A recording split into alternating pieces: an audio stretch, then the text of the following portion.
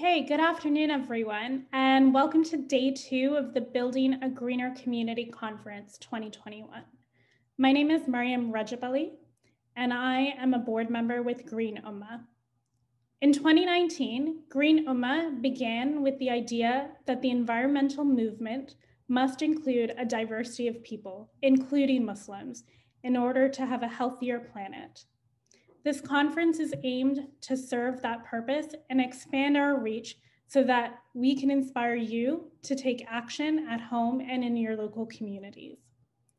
We want to thank our sponsors and volunteers for making this conference possible. Without them, it would not be. Some of you have asked about posting on social media. Please do. We'd appreciate you tagging us at Green Ummah with the hashtag GU2021. We hope that through social media, we can propel the conversation further than just in this space and in this time. Now, before we begin today's panel, it's important that we acknowledge the land on which we gather today. I am currently residing as an uninvited guest in the treaty lands and territory of the Mississaugas of the Credit. I want to acknowledge the territory of the Anishinaabeg, Huron-Wendat, Haudenosaunee, and Ojibwe Chippewa peoples, the land that is home to the Métis and most recently, the territory of the Mississaugas of the Credit First Nation, who are direct descendants of the Mississaugas of the Credit. I want to acknowledge that as we're on a virtual platform, all of us are occupying different spaces. If you would like to learn more about the land which you're occupying, please visit native-land.ca.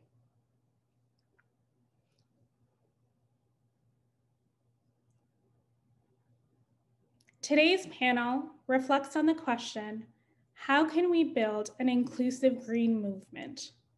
I'm so excited to welcome our moderator for today, Camille Kuhn. Camille's background is in nature-based programming and pedagogy, and her commitment to equity led her to her current role as Naturehoods organizer at Nature Canada. As Naturehood organizer, she supports partners in connecting young people to nearby nature with a focus on addressing barriers experienced by racialized young people in a sustainable and community-driven way. Thank you for joining us, Camille. Thank you so much for that introduction. I am so pleased to be in the company of this truly thoughtful, knowledgeable, and critical panel, who collectively have so many perspectives, experiences, and ideas related to this session's topic.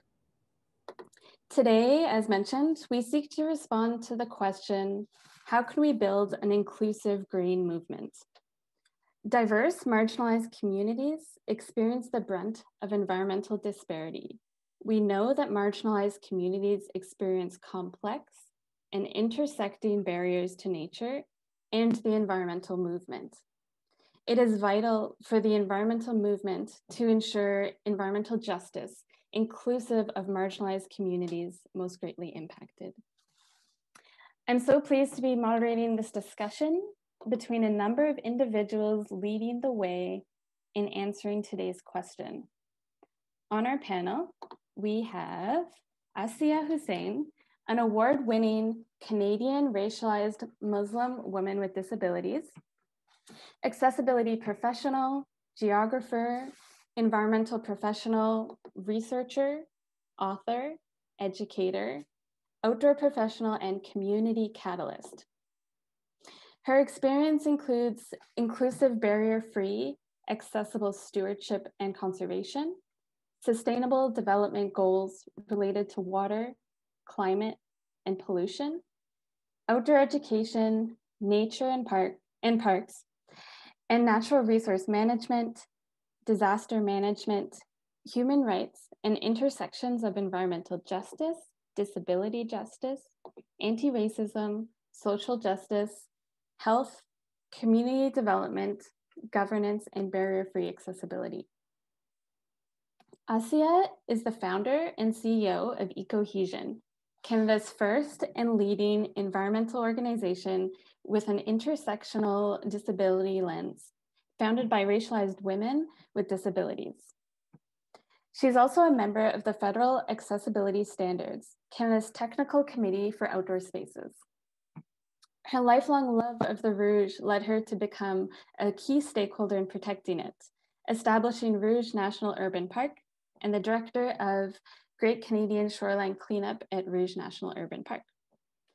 She diversifies the outdoors with barrier-free, inclusive accessibility and safely helps people fill their nature prescription as a certified outdoor professional, Hike Ontario safe hiker, and leader instructor. Her role includes serving with various environmental organizations, the government, academia, and in community development. Assia is nurtured by the strong Muslim women, elders, and scholars who raised her with Islamic studies and ethics, Indigenous elders and knowledge keepers of Turtle Island, and an anti-oppression lens through which she engages with diverse stakeholders.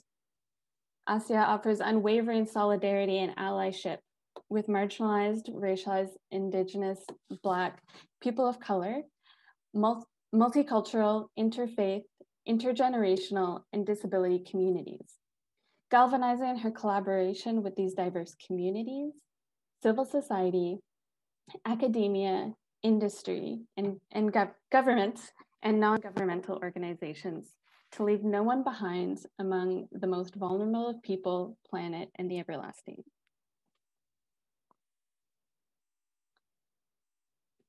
Also on this panel, we have Chuck Odanibo,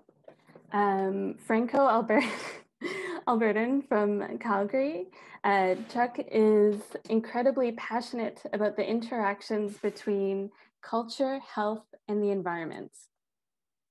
The passion manifests itself in three primary roles: as founding director of Future Ancestors Services, an Indigenous and Black-owned, youth-led professional services social enterprise that advances climate justice and equity with a lens of anti-racism and ancestral accountability. Co-founder of The Poison in the Apple, an Albertan-born bilingual nonprofit organization that seeks to change the way in which Canadians interact with nature at a socio-cultural level in order to diversify outdoor spaces and make nature truly for all. And PhD candidate at the University of Ottawa in medical geography, where his research looks at the relationship between human health, the environment, geographic factors, society, and healthcare to shed light on public health policies and strategies. Chuck is recognized as an expert in healthy parks and healthy people. Originally from Australia, the Healthy Parks and Healthy People movement approaches the relationship between humanity and nature from a health and healthcare perspective in order to create and influence programs and policies to improve public health through parks and natural areas. He has spoken on several international and local conferences, taught undergraduate courses and courses for professionals, and led important discussions on climate change and youth engagement with multiple agencies, and has been highly recognized for all his work. And with that, that is our wonderful panel. I'm so excited to hear what everybody has to say about our first question. So I'll let this be an open question to both panelists. What are the unique barriers faced by racialized, Indigenous, Black, people of color, gender diverse, and disability communities in environmental justice, accessing nature, and engaging in the environmental movement? So with that, I'll leave it to both of you to chime in. Would you like to go first? Would you like to start us off, Assia? Oh, well, with that, well, greetings everyone. Aneen, assalamu alaikum. I think when we're looking at barriers and we're looking at intersectionality, I think we'll be remiss if we don't first acknowledge with deep respect and honor the Indigenous peoples of Turtle Island, of whom this Indigenous-led conservation since time immemorial is what we're all kind of being galvanized by, and even on this panel coming with traditions and in our backgrounds that echo this as well. And so therein lies the irony of the marginalized experiencing that these barriers and that which impact us most. And me coming as a racialized Muslim woman with disabilities, being in acute vulnerability to disparate impacts of the environmental crises that we're all facing on this shared planet. And the uniqueness of what that means as an outdoor professional who also experiences barriers in getting into nature. And so if we look at some of these unique disparities, you know, so I can speak from a racialized woman disability perspective from my lived experience, and then also as, I guess, a professional in this as well. In that, let's take, for example, the climate crisis and climate justice, or just environmental justice in itself. If we break it down, what is justice and what is social justice? It is removing the unjust barriers that people face. And to remove barriers is to seek accessibility. So we cannot have social justice or environmental justice without accessibility. And inherently, environmental justice is disability justice, is climate justice. If, for example, there is an extreme weather event, if there is a flood, or if there is an ice storm, et cetera, if there's an earthquake, people like me who are wheelchair users, or people who might be deaf, or people who might be blind, people who are experiencing this systemic environmental ableism, I'll call it, will have barriers to evacuation, to getting alerts, to where we would shelter, whether we can even return. And you know, in tsunamis, including the one several years ago in 2007, you know, all estimated 700 people with polio in that region, in Asia, that in that specific area that received this catastrophic event, perished because of not having an accessible way to flee. And you know, we're looking at this even in the health realm. I think Chuck might even be able to speak more about it with his PhD research. It's something that impacts us all. It's inducing things like asthma, right? These are all things that impact us all, but unfortunately, the ones who are the most vulnerable are not only bearing the brunt, but we're also leading in tangible action. And so I'm asking all who are joining us, all who are in our shared world, who may be less vulnerable, to use this privilege as allies, to center and amplify these vulnerable voices, and to collaborate in ways in which we don't leave the most vulnerable behind. And we can go more into that in a discussion in regards to, you know, as we flow in our conversation.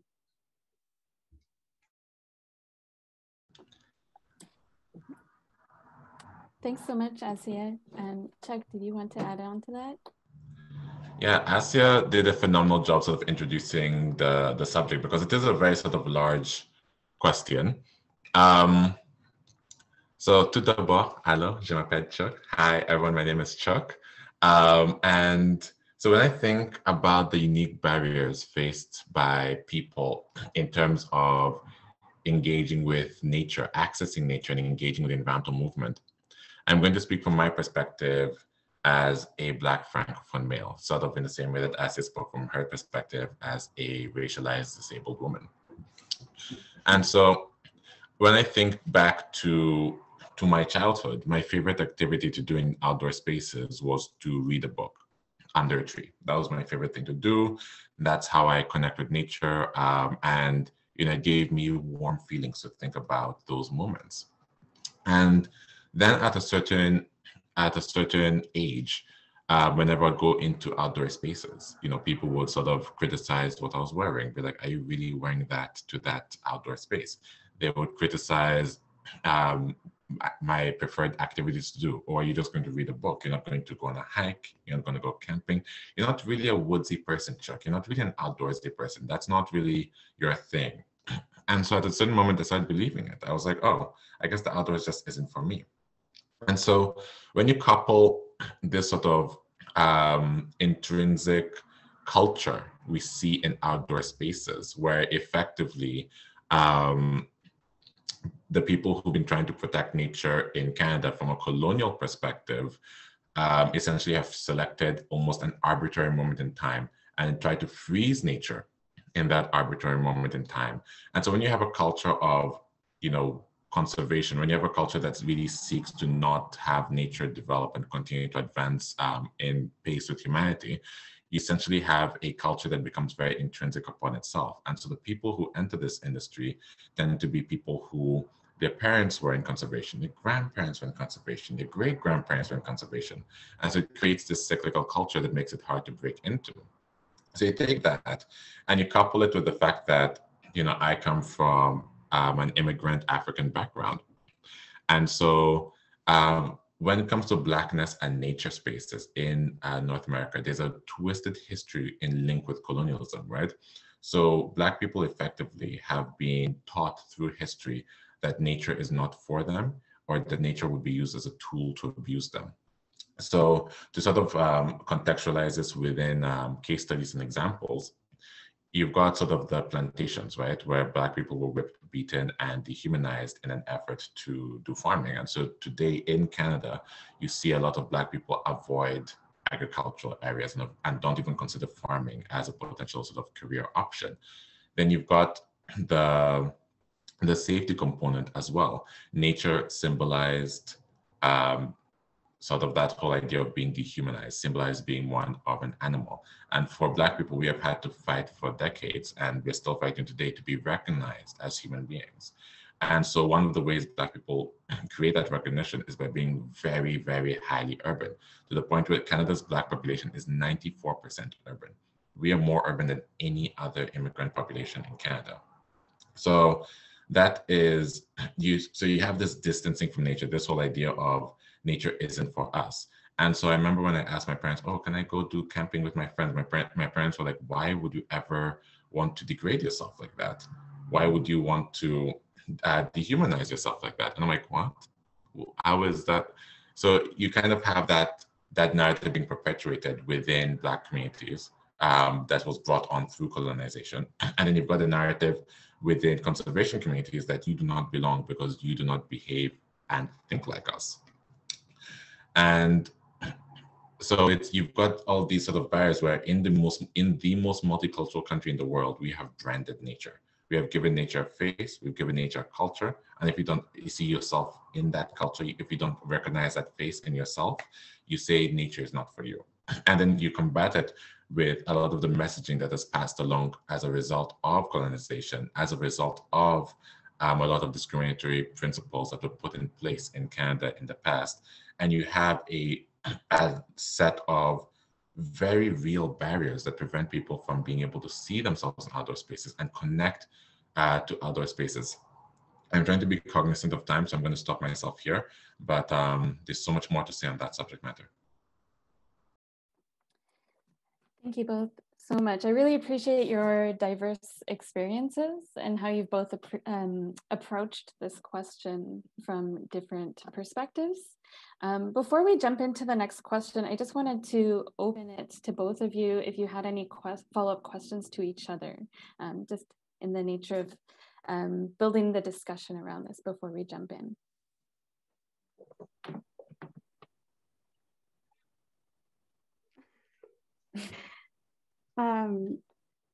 Well, I think when we look on a deep level as well, I mean, when we're thinking about an environmental movement, I mean, Chuck is absolutely right. It is we are living in a legacy of colonialism and of who gets to speak from a mic, and whose voices are being amplified to be heard, right? And that also impacts, things like decision making in, let's say, for example, environmental racism, where it intersects with environmental ableism, and where sites are chosen, and where resources are chosen to dismantle the disparities.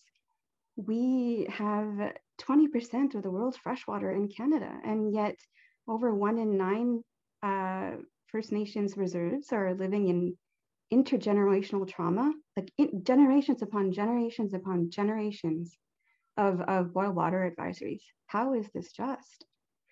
Or where sites are chosen for the most dangerous exposures to be placed where Indigenous and Black communities reside, or where we may be growing up in urban spaces and have no idea that there's nature right in our backyard, or that we are raised in a context in which nature is something to be feared, because it's where peoples had to flee when we were being hunted, right? And yet, at the same time, when we reconnect with nature, that's when we're more inclined to cherish it. And so these are all these things I'm just thinking of as I'm listening to my wonderful co-panelists here, and I was wondering what your thoughts are on this, because Isabel, I mean, you come from a medical geographer. I'm a geographer, and you're coming from a medical geographer background, and I would love to hear your insight on this.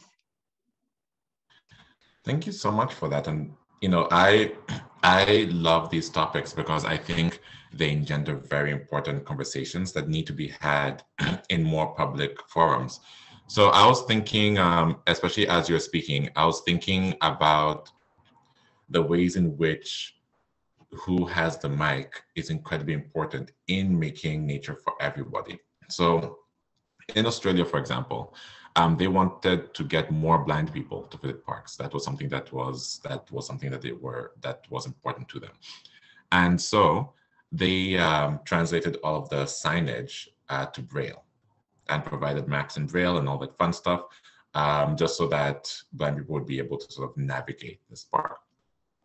And a couple months later, they did, one of those surveys to verify, to see, what the impact has been, and they did not see any sort of increase in the number of blind visitors. And they're like, why aren't blind people coming?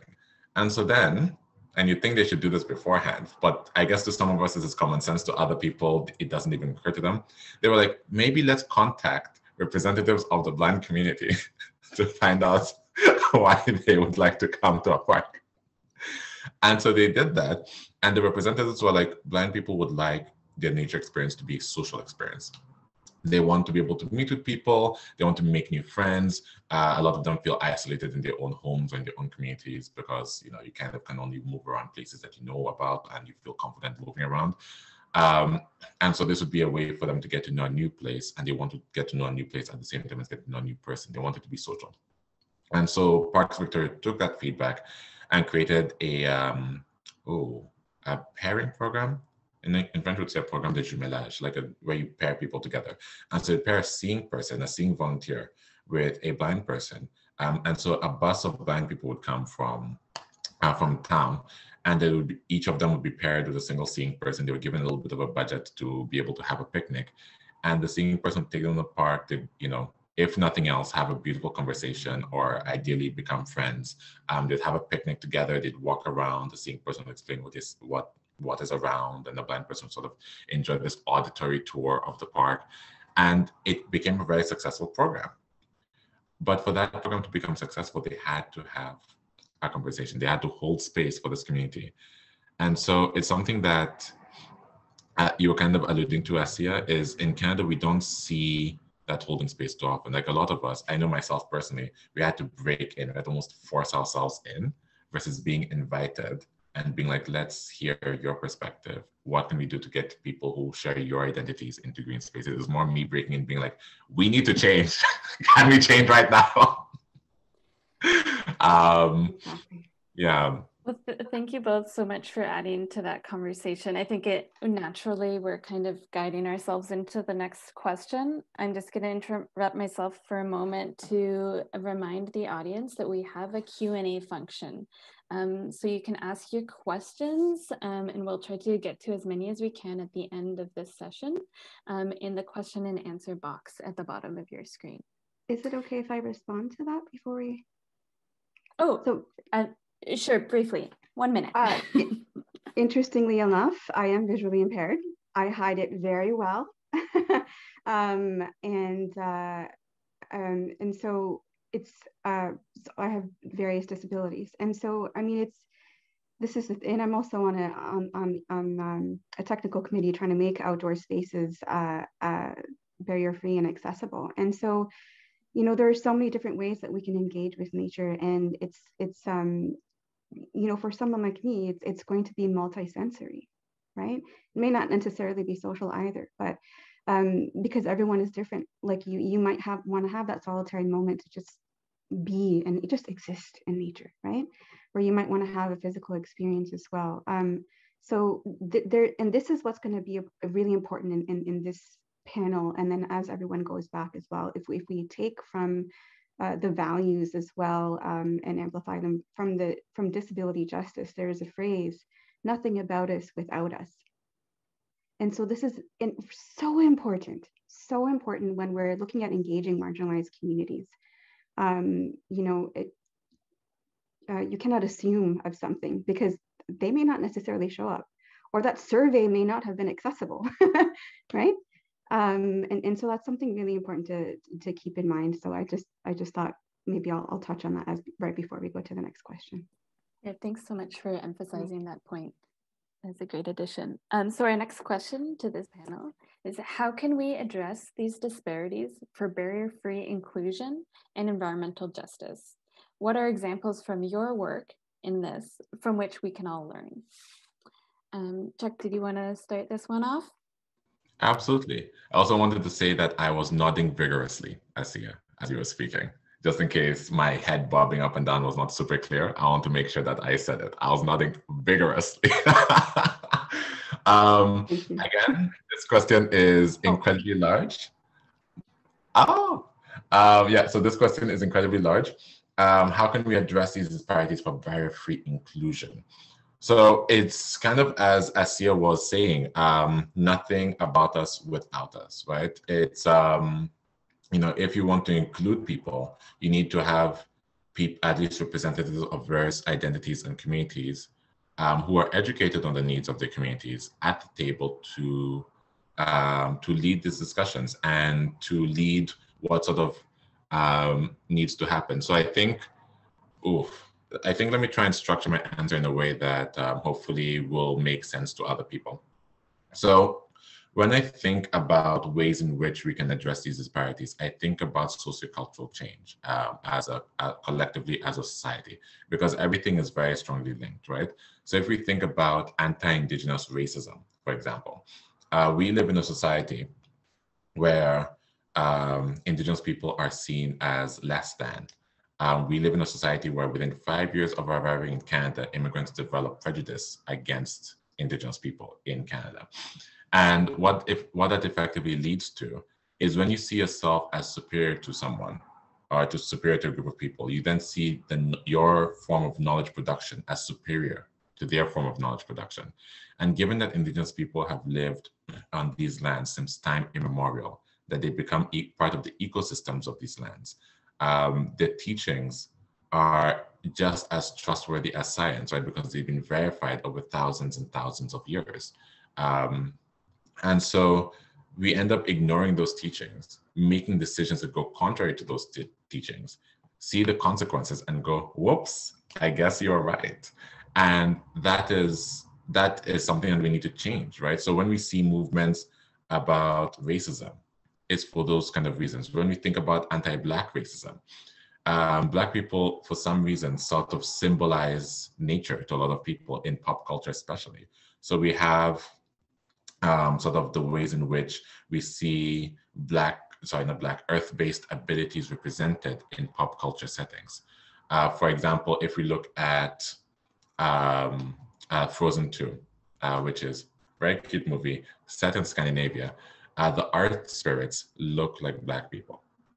And when we think about farming, when we think about, hunting, when we think about a lot of these sort of quote unquote nature-driven activities, we imagine Black faces. We imagine, whether we're imagining traditional Africans, whether we're imagining sort of more indigenous people, but we're imagining these cultures that were built around the environment.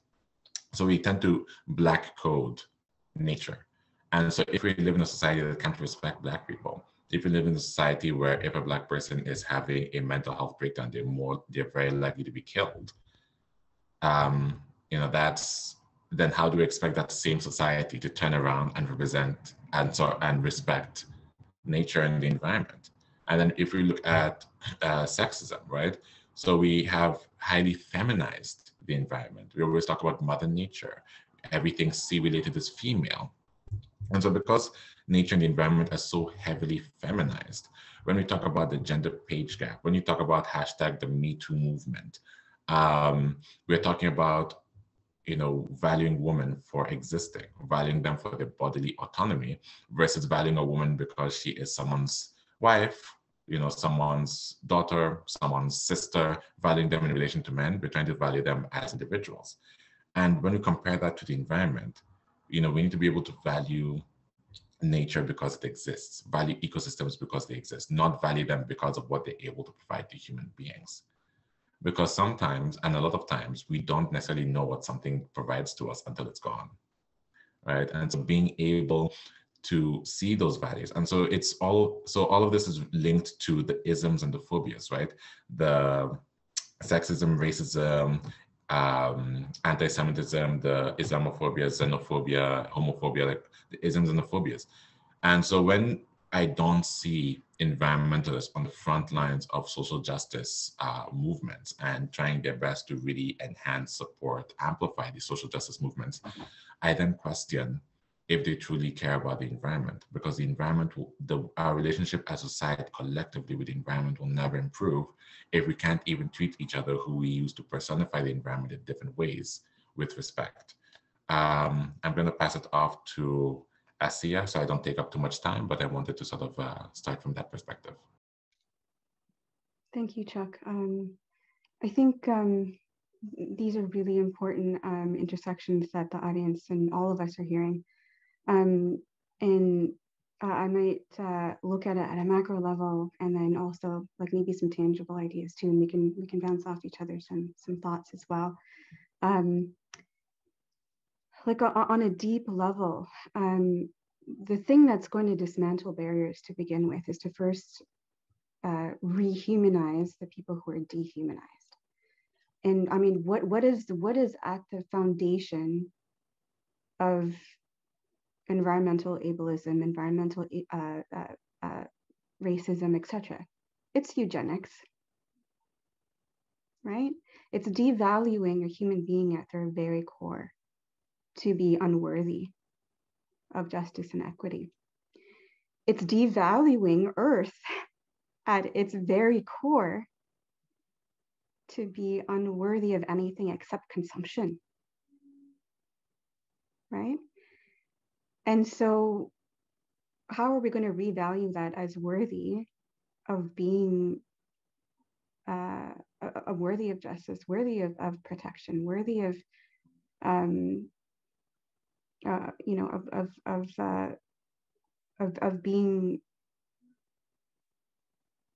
being something that we have that intrinsic connection to? We learned that on yesterday, so I'm going to tie in all of these conversations. Yesterday, a panelist was asked, well, how are we going to create this paradigm shift? And Maimona Hussein answered, connection, right? When you're connected to something, you're thinking about it, it's in the forefront of your mind, you're more inclined to create a paradigm shift. So we have to do that first. We have to dismantle the roots of this eugenics and of, I guess, ecocide. And from there, when you have that value, first of all, it's not just something that you're doing because you're required, you're mandated to accommodate accessibility. It's because you value this human being, you value this shared experience in our shared planet and people as being worthy. And so now looking at tools to do that.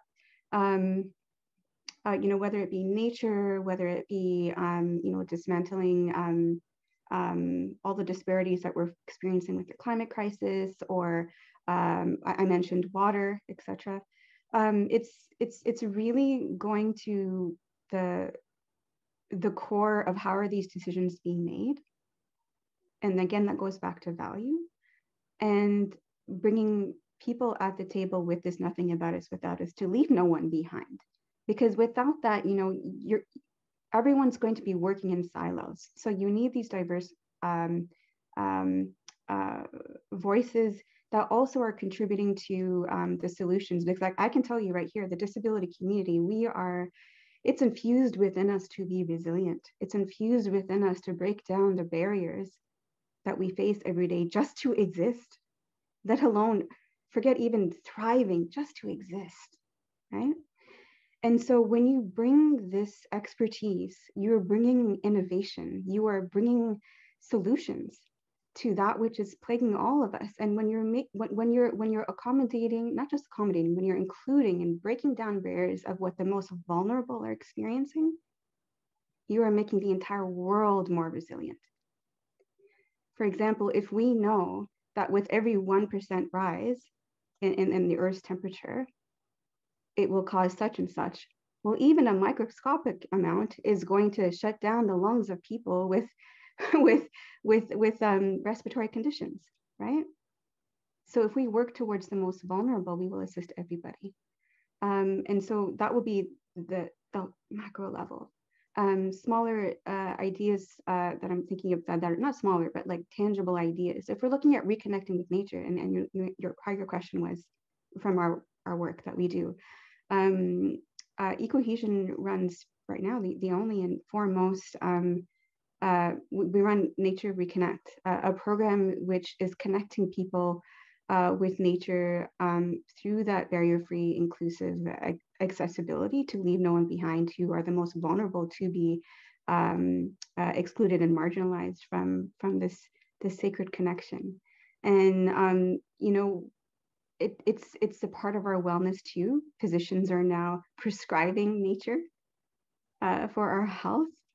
And so to replenish vitamin N, nature is really important. And so creating, so I welcome you all to check our website, ecohesion.ca, on how that program is going and how to collaborate. And so,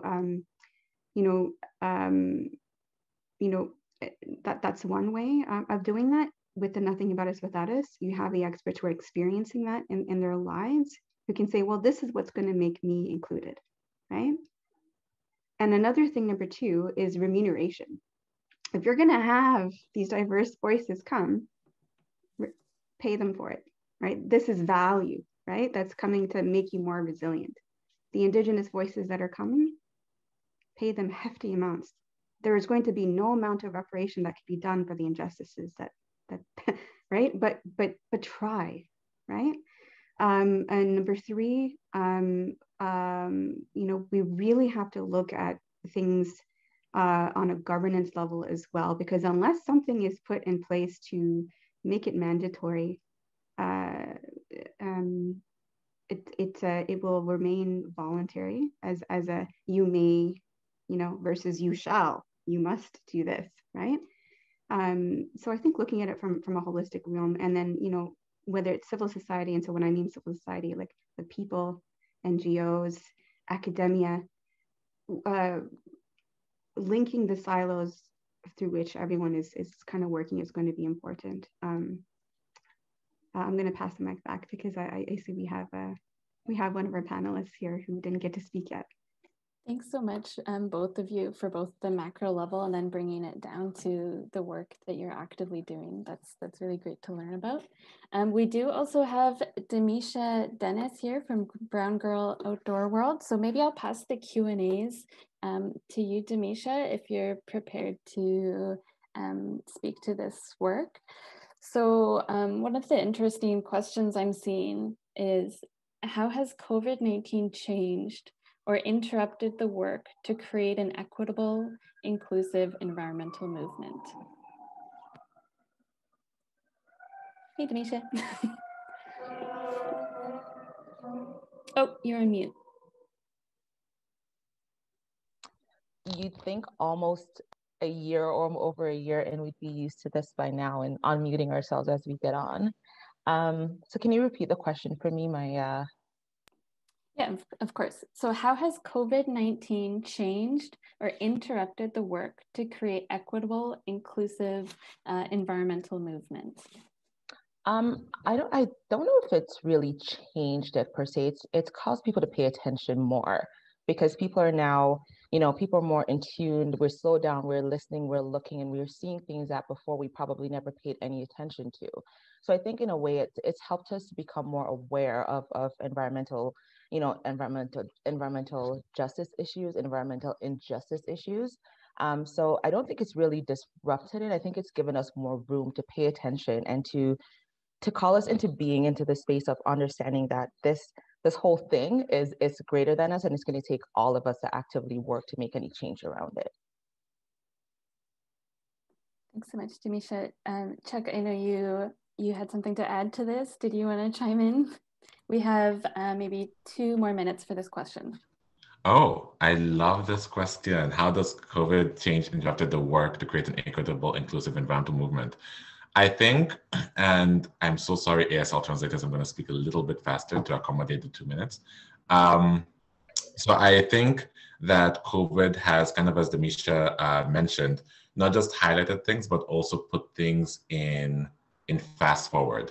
So essentially with climate change, we know that it's going to have negative impacts on certain communities. We know that there's going to be a sociopolitical, sociocultural vulnerability. And so the current approaches that governments who are recognizing climate change and who are trying to create policies and resilience surrounding climate change and the impacts of climate change, they are going at it from a very sort of detached science perspective, where they're sort of treating society as if it's some sort of equal society, and thus the impacts of climate change will happen in an equal manner. But in recognizing that we live in an unjust and unequal society, and COVID-19 highlighting that very dramatically, it's taught us 2 very key things. I mean, it's taught us multiple things, but I'm going to say 2 very key things.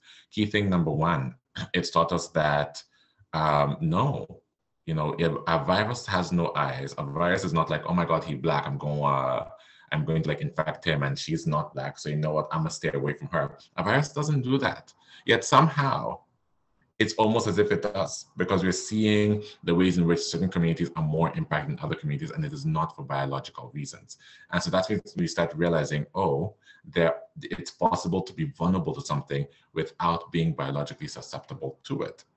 And so in recognizing that, hopefully we can take that learning and implement it into climate change measures to recognize that certain communities are going to need a lot more help than other communities. And we need to be able to redirect our focus around that.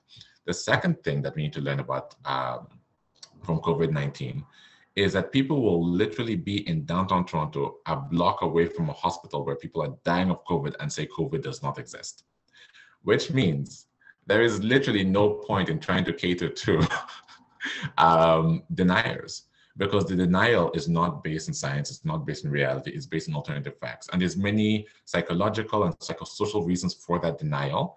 But essentially, we see a lot of politicians trying to sort of dance this middle line of being like, oh, like we want to listen to both sides and cater to both sides.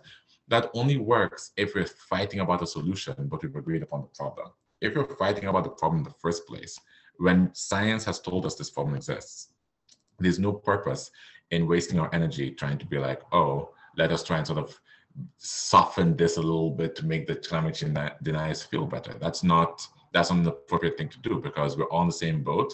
And by the time someone realizes that they may have been wrong as a denier, it's often too late. We all have seen all the stories about the COVID deniers who got COVID, who were in hospital, who were on ventilators, and were like, oh my God, I feel so bad that they denied it. They had to almost die to feel bad. But like with climate change, if it's like a flood, then I'm dying too. So let's not sort of do that. And within the same vein as well, even the people who aren't denying COVID, and so even the people who aren't denying climate change, we can see this level of discrimination that's embedded in their mentality. And then if we cater to that mentality, we're catering to that discrimination. So there's a lot of people who are like, oh, but only like 5% of people die from COVID, and it's only people with comorbidities, like it's not a big deal. And kind of as Asiya was mentioning, that is inherently ableist, right? It's people who have different disabilities that make it more difficult to breathe, that have immunodisabilities, that have all these other things. And what they're effectively saying is, rather than let's take in measures that put these people into consideration as the most at risk, and if they're in consideration, that means those of us who are less at risk are going to be a lot more comfortable. It's like, no, let's sacrifice them.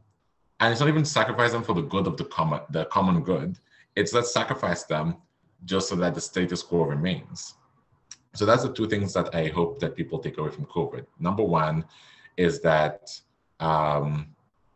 we need to address things in recognizing sociopolitical vulnerability. And number two is that we cannot be catering to the deniers and to those whose opinions are based in discrimination, because the second we do that, we are then implementing and integrating this discrimination into our programs, policies, and ways of adaptation. Thanks so much for that. It is time to pass it back to Green Umma, but I know, Asiya, you have 30 seconds to chime in. I know it's really an important question for you, so I just wanted to get your voice in. Okay, 30 seconds, what can I say? Sorry. All right, so for all the people who are saying it's just going to be people with disabilities who are going to die from this. It's just the seniors, it's just the people who are immune compromised. We can hear you, okay?